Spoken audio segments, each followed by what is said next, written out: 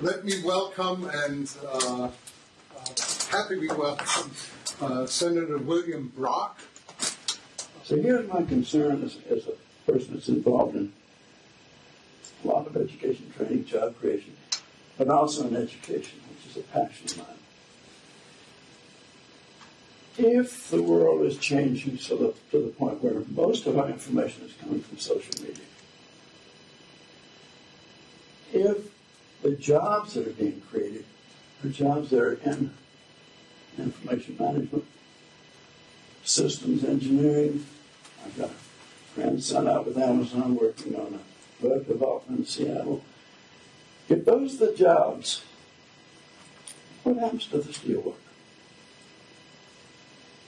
Or the farmer whose productivity is now being overwhelmed by changes in the crop industry or in technology or other kinds of competition.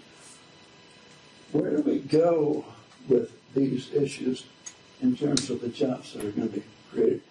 Here's the danger. Our government was set up to be slow to act, deliberately.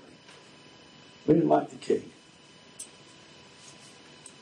So we set up a government that's tripartite. House, Senate, is the legislative, White House, Executive, Justice Department, and our judiciary. Everybody has a voice in that. It's designed to be slow to act because we don't want some emotional binge taking us from one radically bad approach to the next. But the world is changing faster than ever. So what happens? It's almost impossible for this government to keep up with a changing world. So what's happening in terms of people then? They're saying, I don't think the God works for me.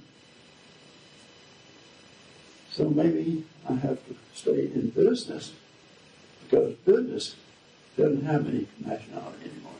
Not the big ones. Business can be fast, quick, improve, adapt, and adjust and start grabbing opportunity wherever it is.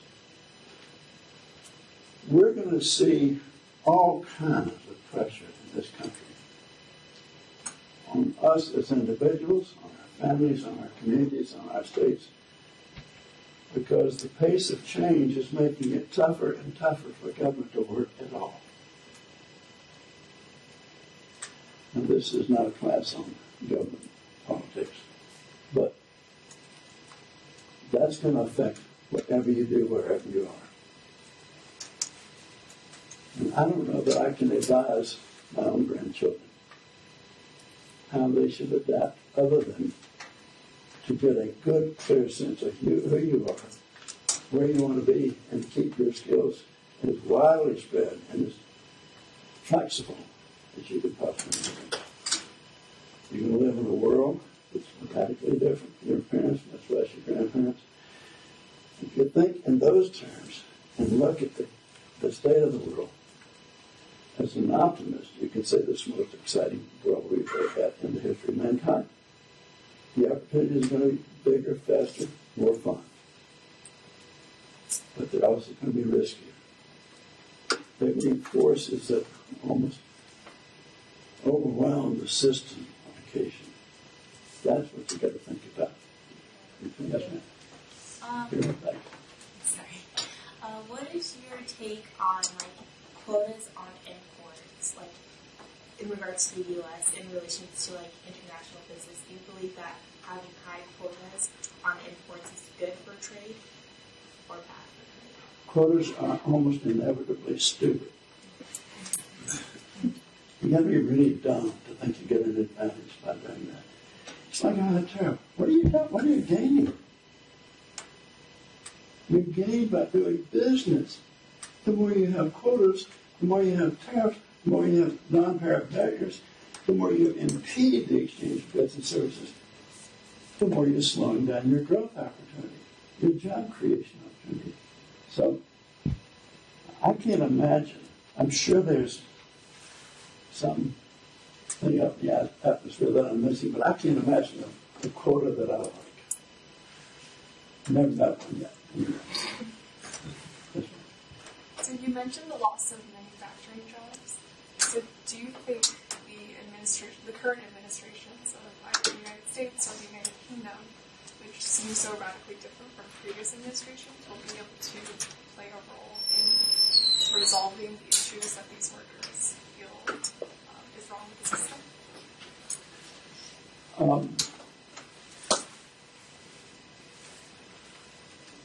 Part of the problem in American politics is the essential fraud, the dishonesty of our description of the problem.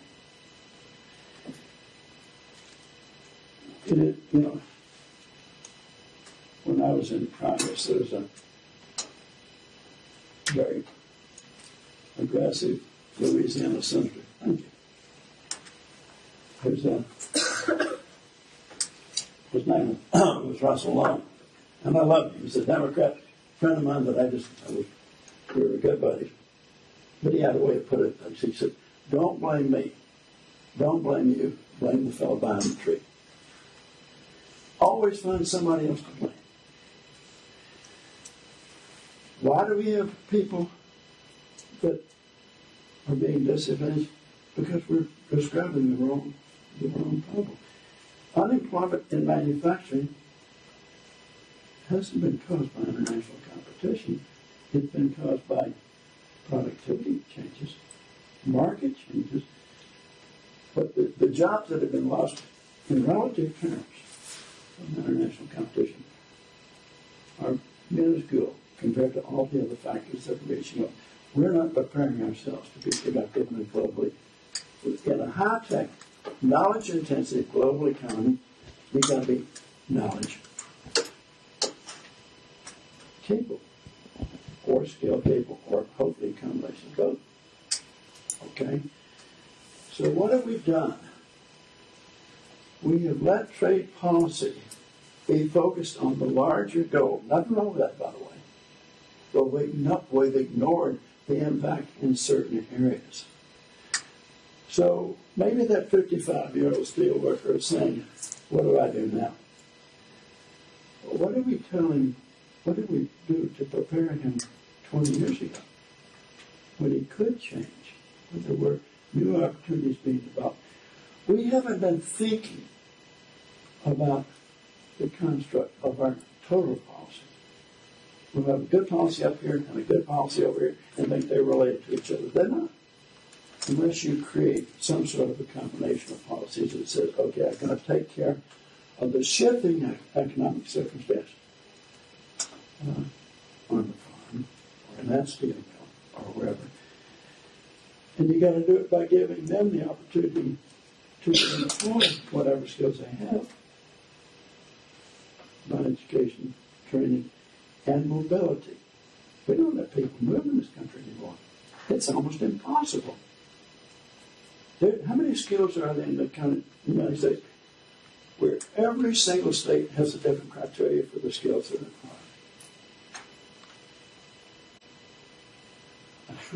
And you have an interest in being a hair stylist? Probably not a lot.